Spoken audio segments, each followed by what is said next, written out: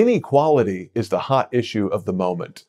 President Obama mentioned in his 2014 State of the Union address that income inequality was going to be one of his top priorities for this year. And just in the last few weeks, a book by the French economist Thomas Piketty on wealth inequality has surged to the top of the Amazon bestseller list. What is inequality? Why is inequality important? What's the right way to think about inequality?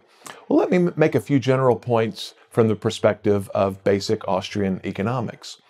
As Murray Rothbard and Ludwig von Mises pointed out, inequality, meaning differences of talent, of taste, of temperament, is sort of fundamental to the human condition, right? All of us are different. All of us have different interests and different abilities. Because in a free market, the returns to our abilities, the money that we generate, the wealth that we accumulate, is tied to our individual characteristics. We wouldn't expect income or wealth to be distributed evenly across all people at all times. Labor income, wages are determined by the marginal productivity of labor on the free market. Profits are determined by the skill with which entrepreneurs can deploy and combine and recombine resources under conditions of uncertainty. Interest returns are determined by prior savings and wealth accumulation, and so on. So diversity in that sense is not something to be avoided, but rather something to be celebrated. If all of us were identical, if we had identical talents, there would be no reason to come together in the form of a society. There would be no division of labor. There would be no gains from trade. And we could all live as individuals, isolated from each other, rather than participating in a global market economy. This very interesting book by Piketty on the long-run distribution of wealth is gaining a lot of attention. Professor Piketty claims that inequality of wealth has a systematic tendency to increase. It decreased slightly in the 20th century, but it had been increasing before and will continue to increase. And he recommends very steep progressive taxation on wealth to remedy this inequality.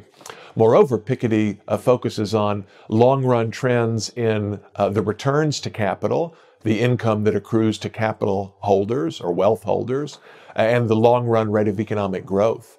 And he claims that the return to capital is growing faster over time than general economic growth, and this will tend to exacerbate inequality going forward. The fundamental flaw in the way that Piketty's work approaches this problem is that it thinks of wealth or capital in the wrong sense. Right? To Austrian economists, capital is not a homogeneous pool of funds that magically and automatically reproduces itself. Rather, capital is a stock of heterogeneous assets, machines, land, technical know-how, and so forth. And these heterogeneous resources must be invested by entrepreneurs under conditions of uncertainty. So entrepreneurs are always seeking profit. They're seeking to deploy productive assets in a way that generates profit for them and avoids losses. But there's no such thing as a rate of return on capital. Certainly not a rate of return on capital that is automatic, that is generated simply by the fact of capital's existence. Capital is not a homogeneous blob. It's a heterogeneous collection of resources that are always under the control of entrepreneurs. And income that is earned by capital holders is the result of superior entrepreneurial foresight and entrepreneurial skill, and in some cases, luck. Attempts by the state to change levels of wealth and income, to take wealth from some people and give wealth to other people, diminishes the incentives of entrepreneurs to engage in those activities that create wealth in the first place. So in short, if people are concerned about income that accrues to certain people unjustly for reasons of government privilege, for example, the salaries earned by the top executives at Lockheed Martin or Goldman Sachs, or the speaking fees earned by Hillary Clinton, right? Or the incomes of U.S. sugar farmers protected by a very steep tariff. Yes, then I would be concerned about those too. And I think we need to attack those inequalities by removing special government privilege that gives wealth unjustly to some people at the expense of others. But inequality of income or wealth per se Uh, that's not really a very useful construct, and it's certainly not a good way to think about designing government policy.